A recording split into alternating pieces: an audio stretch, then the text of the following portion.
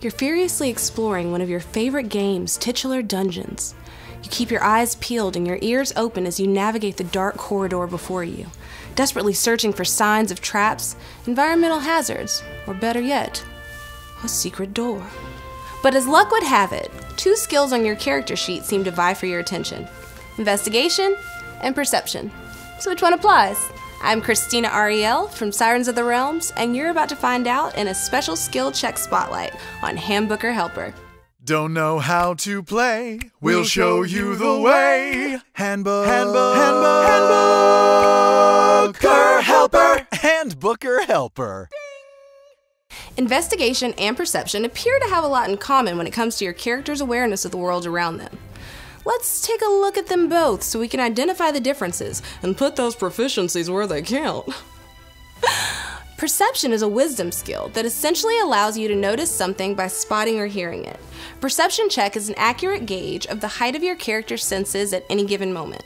If you're trying to hear a group of monsters as they slink stealthily through the forest, or eavesdrop on a conversation through a closed door, perception is the skill that will most likely be put to the test.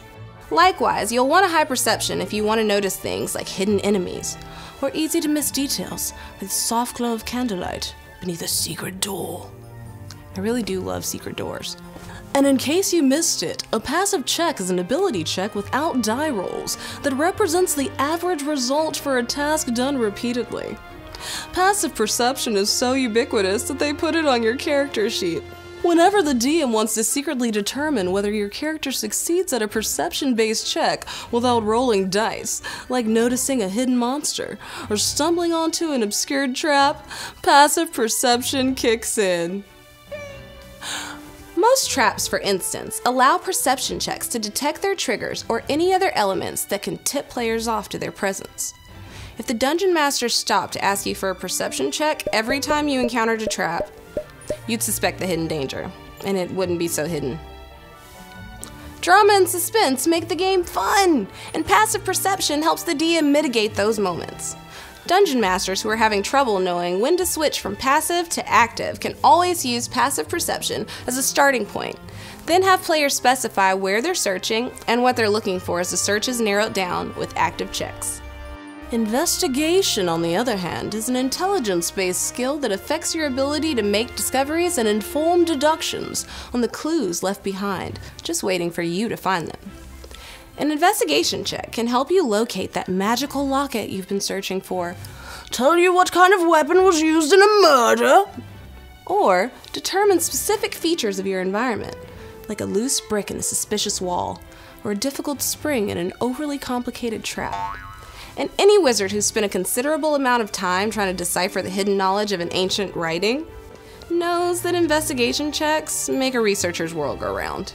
To put it in Sherlock Holmes terms, perception will help you notice the muddy footprints, but investigation can help you identify what size boot the foot was wearing, and maybe, if the roll is high enough, where precisely that mud came from. If you're looking to build a particularly perceptive character, look no further than the observant feat, which grants players the ability to quickly notice details about their environment. Not only do you increase your intelligence or wisdom score by 1 to a maximum of 20, but you can read lips and gain a +5 bonus to your passive perception and passive investigation scores. And before you know it, those secret doors ain't secret no more. Just consult your dungeon master before committing to the arguably OP observant feat. They'll want to know what they're getting into. Now that you're a glorified sleuth, now it's off to the character sheet and into the wilds. The game is as they say, or fought. Handbooker Helper. Handbooker Helper.